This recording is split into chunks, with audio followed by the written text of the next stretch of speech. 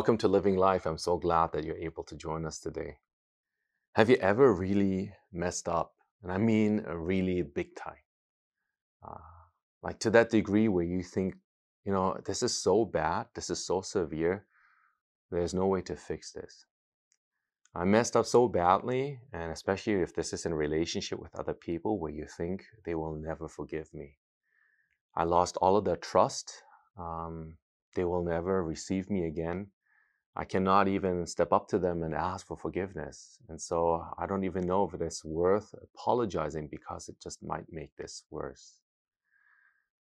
I think even in those difficult moments, we still need to do our best to reconcile. We need to admit our wrongdoing. We need to confess that we messed up, and we need to ask for forgiveness. But the same fear and the same anxiety, the same shame that we feel in our relationships with others when we mess up is also something that can keep us away from God when we come to realize how utterly we have failed Him. Let us read today's passage together to see why we can still turn to Him, why there is always forgiveness, and why there's nothing that can ever separate us from God's love.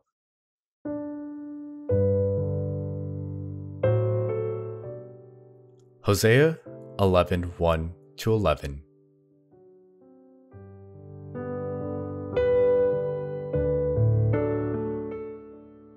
When Israel was a child, I loved him, and out of Egypt I called my son.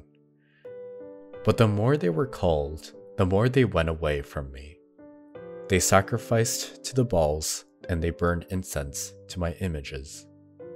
It was I who taught Ephraim to walk, taking them by the arms, but they did not realize it was I who healed them. I led them with cords of human kindness, with ties of love. To them, I was like one who lifts a little child to the sheik, and I bent down to feed them.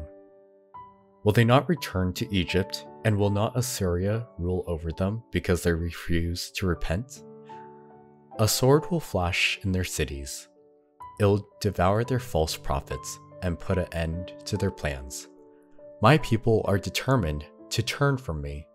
Even though they call me God Most High, I will by no means exalt them.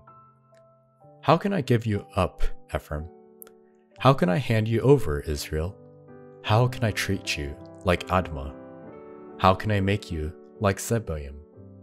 My heart is changed within me. All of my compassion is aroused. I will not carry out my fierce anger, nor will I devastate Ephraim again.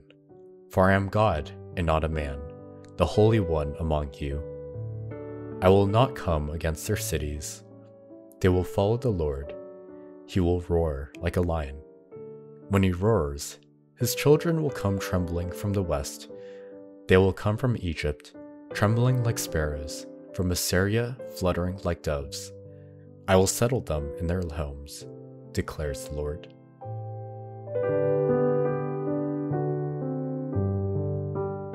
I'm so grateful that God has allowed me to become a pastor. And I've been in ministry for over 2 decades now. I think this is now year 23.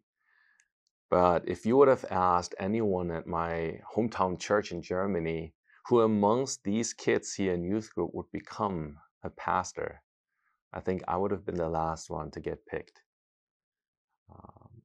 When I shared with my home church pastor that I felt God's calling into ministry, I wonder how he must have felt. He was very, very encouraging and very, very supportive.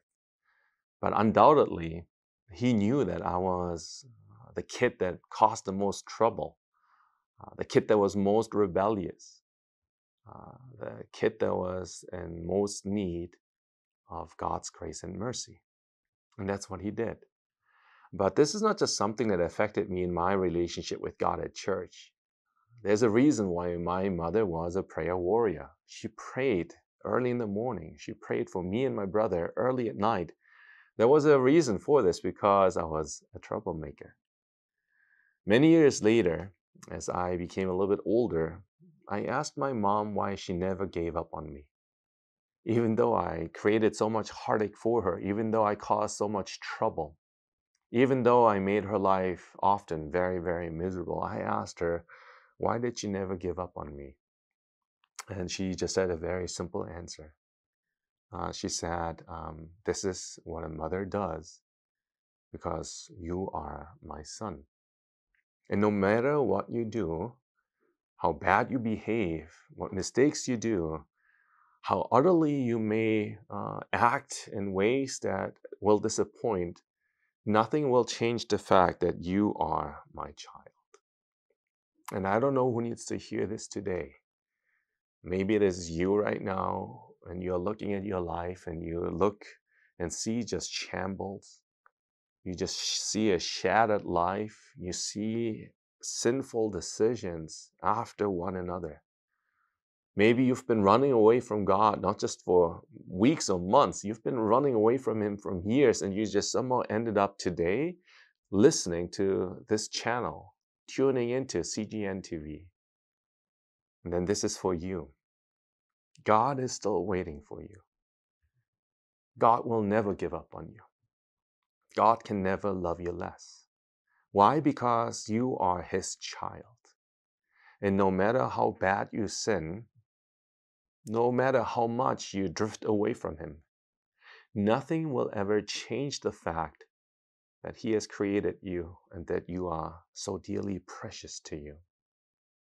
Nothing will ever change the fact that you are so precious to Him that He would send His only begotten Son into this world, not to hold judgment and punishment and wrath over you, but to send this good message of forgiveness, the true gospel, the good news to you, so that you would return to Him.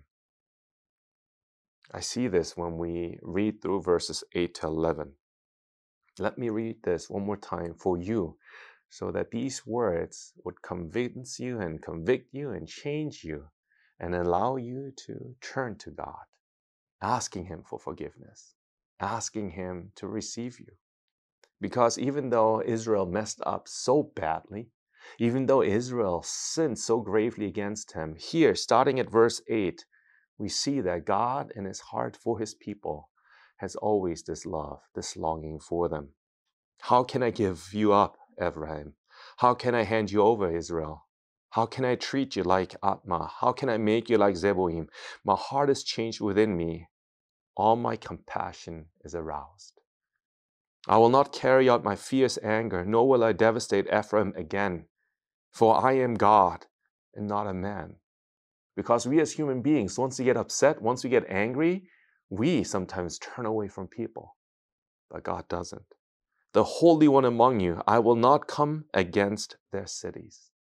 Now here's this message of forgiveness and how He calls you back to Him.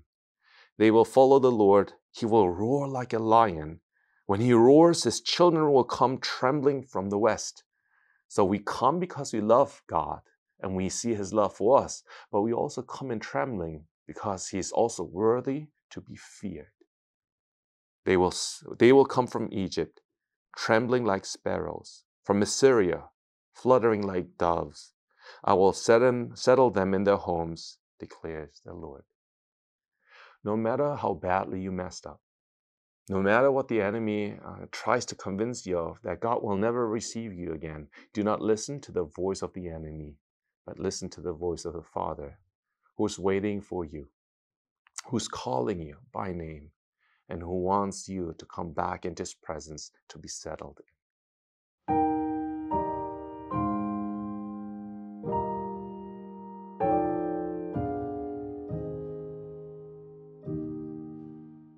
If you've been wondering for quite a while, if you right now just go through the season of drought and you've just turned your back on Him, if you thought that things in this world are more amazing, more exciting than God, but you come to realize that these were flawed and false decisions, and if right now you have so much regret and remorse, but you are so ashamed to turn back to God, let that shame, that guilt, not trick you into believing that God will not receive you. God is waiting for you. He's waiting for you right now, and He wants you to come back to Him. He wants you to come back home. And He's calling you by name, knowing what you have done, but He will not hold it against you. The Bible in the Old Testament says, I will make myself forget your trespasses. God, who is perfect, who is not able to forget, He will make Himself forget even the worst things that we have done. And because of what Christ has done on the cross through His perfect life, and when He died for your sins and my sins, when He also took care of shame and guilt, we can now come into the presence of God with confidence, knowing that He will receive us and He will say, you're righteous. Let us pray. Let us turn to God. Let us bow our heads together. Heavenly Father, we just want to say thank you right now, this very moment, for your incredible love. And even though at times we mess up, and our mistakes are so bad, so grave, so huge, we think there's no hope. We're not listening to the voice of the enemy. We're not even listening to our own voice. We decide to listen to the voice of the Father. And you're calling us. Some of us right now, this very moment, you're calling us back into relationship with you. You remind us that no matter how fierce your anger was with us, it was not with us as a person, but it was about our sinful actions. It was about our disobedience. Your love for us never changed. Our worth never changed. Who we are as God's people never changed. So we are turning away from sinful behavior. We are turning away from disregard of who you are and disobedience, and we are turning back to you. And so, God, as we come, help us to come running.